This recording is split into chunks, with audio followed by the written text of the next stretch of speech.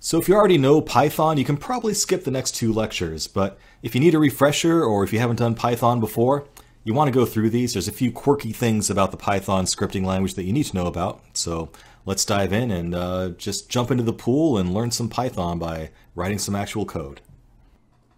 All right, time for a crash course in Python. Now, like I said before, in the requirements for this course, you should have some sort of programming background to be successful in this course. You've coded in some sort of language, even if it's a scripting language, JavaScript, I don't care what it is, C++, Java, something.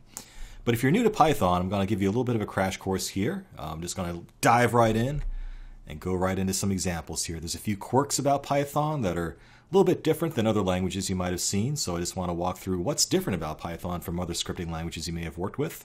And the best way to do that is by looking at some real examples, so let's dive into some code. All right, let's dive right in and look at some Python code. So if you open up the resources for this class that you downloaded earlier in the course, you should find a Python 101 file. So go ahead and double click on that, and it should open right up in Canopy if you have everything installed properly. And it should look a little bit something like this.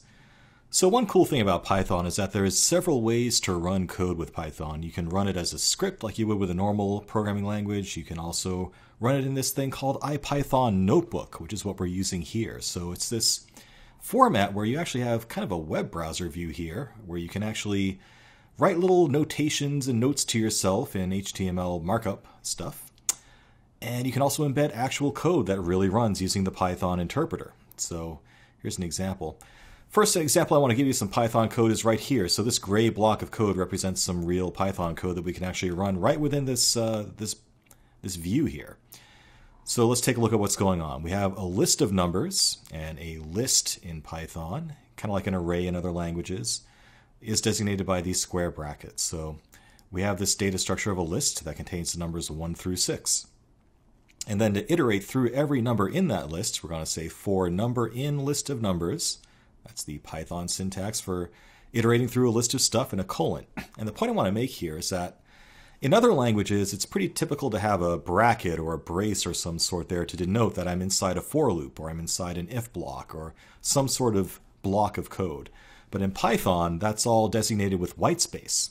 So the tab is actually important in telling Python what's in which block of code. Okay, tabs have real meaning.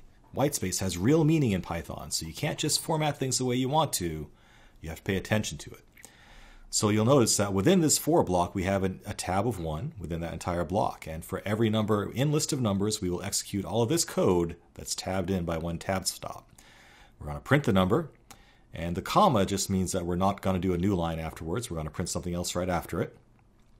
And if the number modulus 2 is equal to 0, we'll say it's even.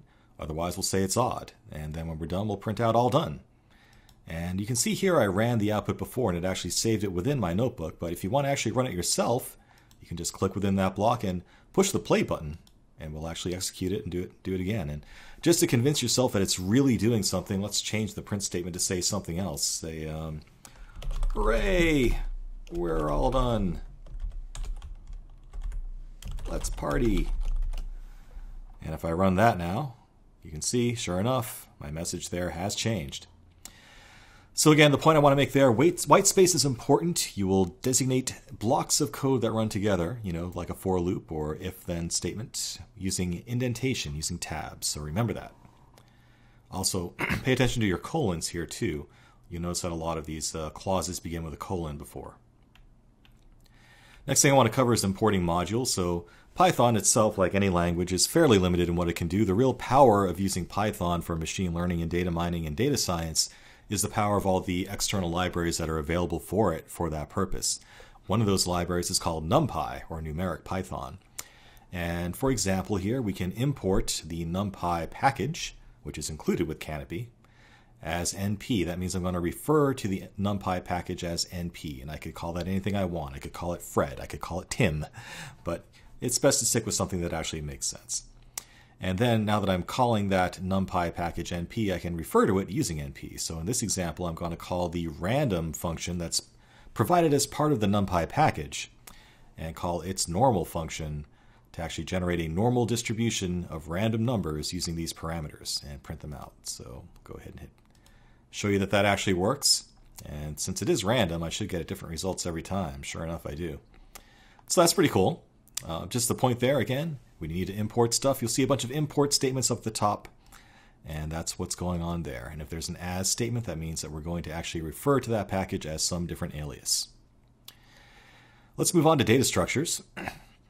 If you need to pause and let things sink in a little bit, or if you want to play around with these a little bit more, feel free to do so. You know, the best way to learn this stuff is to dive in and actually experiment. So I definitely encourage doing that. And that's why I'm giving you working IPython notebooks so you can actually go in, mess with the code, do different stuff with it. You know, for example, here we have a distribution around 25, but, you know, let's make it around 55. Hey, all my numbers changed. They're closer to 55 now. How about that? All right, let's talk about data structures a little bit here. So, as we saw in our first example, you can have a list, and the syntax looks like this. You can say, call a list X, for example, and assign it to the numbers 1 through 6, and these square brackets indicate that we are using a Python list, and those are immutable objects that I can actually add things to and rearrange as much as I want to. There's a built-in function for determining the length of a list called len, and if I type in len x, that will give me back the number 6 because there are 6 numbers in my list. You know, just to make sure, just again to drive home the point that this is actually running real code here, let's add another number in there, like 400 and whatever it is, 4,545. If we run that, we'll get 7 because there's now 7 numbers in that list. Go back to the original example there. Now you can also slice lists. If you want to take a subset of a list, there's a very simple syntax for doing so.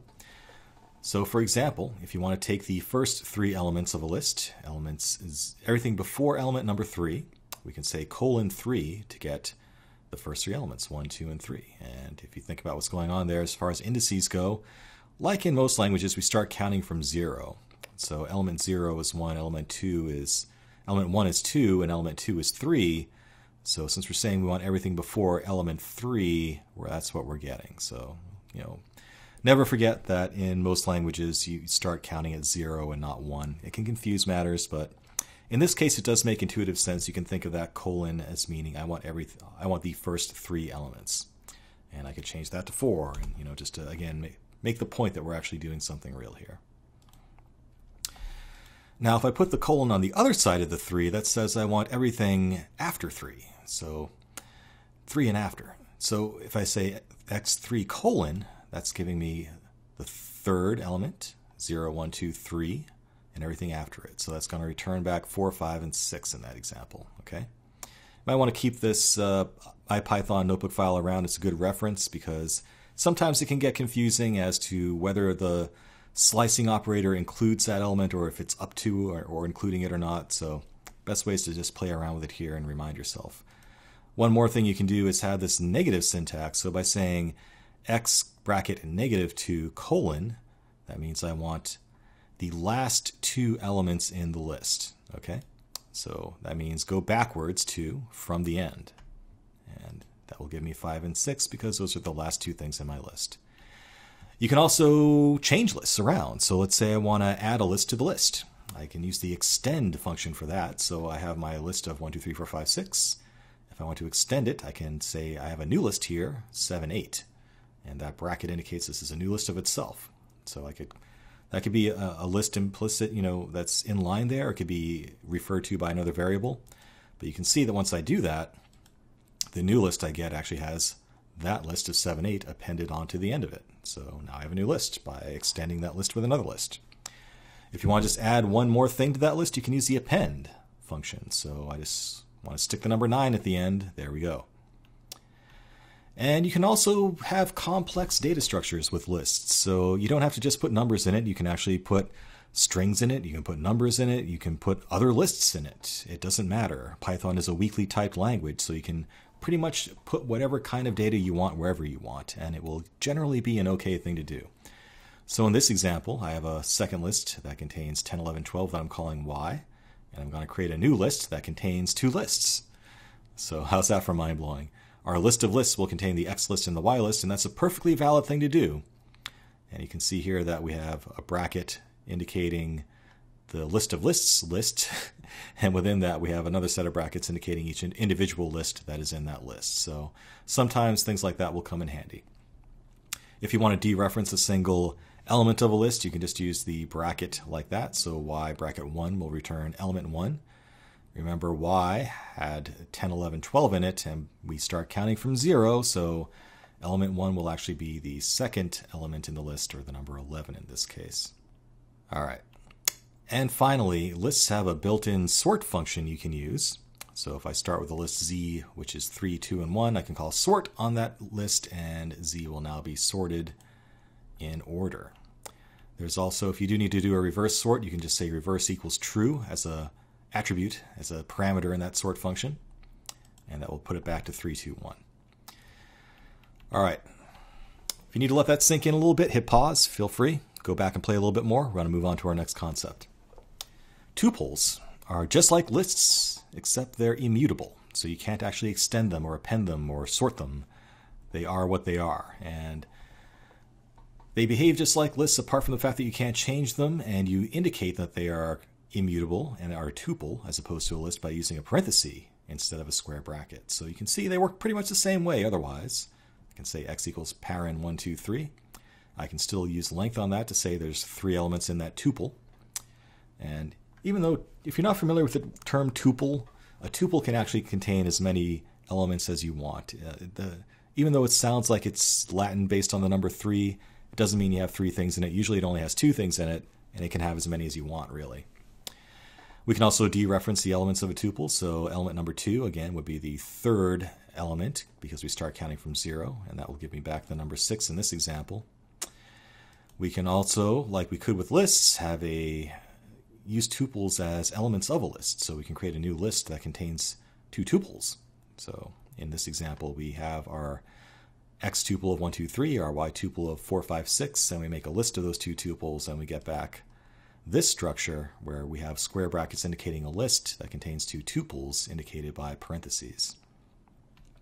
And one thing that tuples are commonly used for when we're doing data science or any sort of processing of data, really, is to use it to assign variables to input data as it's read in. So I want to walk through a little bit what's going on in this example. Let's say we have a line of input data coming in, and it's a comma-separated value file, and it contains ages, comma delimited by an income for that age, for example, just to make something up. What I could do is, as each line comes in, I could call the split function on it to actually separate that into a pair of values that are delimited by commas. And what I can do is take that resulting tuple that comes out of split and assign it to 2 variables all at once by defining a tuple of age income and saying I want to set that equal to the tuple that comes out of the split function. So this is basically a common shorthand you'll see for assigning multiple fields to multiple variables at once. So if I run that, you can see that the age variable actually ends up assigned to 32 and income to 120,000 because of that little trick there. Now, you do need to be careful when you're doing this sort of a thing, because if you don't have the expected number of fields, the expected number of elements in the resulting tuple, you will get an exception if you try to assign more stuff or less stuff than you expect to see here. All right. Finally, the last data structure that we're going to see a lot of in Python is a dictionary, and you can think of that as a map or a hash table in other languages. So it's a way to basically have a little sort of mini database, sort of a key value data store that's built into Python. So let's say I want to build up a little dictionary of Star Trek ships and their captains. So I can set up a captains equals curly brackets, where curly brackets indicates an empty dictionary. Okay, and now I can use this sort of a syntax to assign entries into my dictionary. So I can say captains for Enterprise is Kirk, for the Enterprise D is Picard, Deep Space Nine, Cisco, Voyager is Janeway. And now I have basically this lookup table that will associate ship names with their captain. And I can say, for example, print captains for Voyager, and I get back Janeway. So a very useful tool for basically doing lookups of some sort. You know, let's say you have some sort of an identifier in a data set that maps to some human readable name. You'll probably be using a dictionary to actually do that lookup when you're printing it out. We can also, so what happens if you try to look up something that doesn't exist? Well, we can use the get function on a dictionary to safely return an entry. So in this case, Enterprise does have an entry in my dictionary, and it just gives me back Kirk. But if I call the NX-01 ship on the dictionary, I never defined the captain of that, so it comes back with a none value in this example, which is better than throwing an exception, but you do need to be aware that that is a possibility. It's Jonathan Archer, but I'm getting a little bit too geeky here now. Little example here of iterating through the entries in a dictionary. So if I want to iterate through every ship that I have in my dictionary and print out their captions, I can go for ship in captains, and that will iterate through every single key in my dictionary. And then I can print out the lookup value of each ship's captain, and that's the output that I get there. So there you have it. And that's basically the main data structures that you'll encounter in Python. There are some others like sets, but we're not going to really use them in this course. So I think that's enough to get you started. Let's dive into some more Python nuances in our next lecture.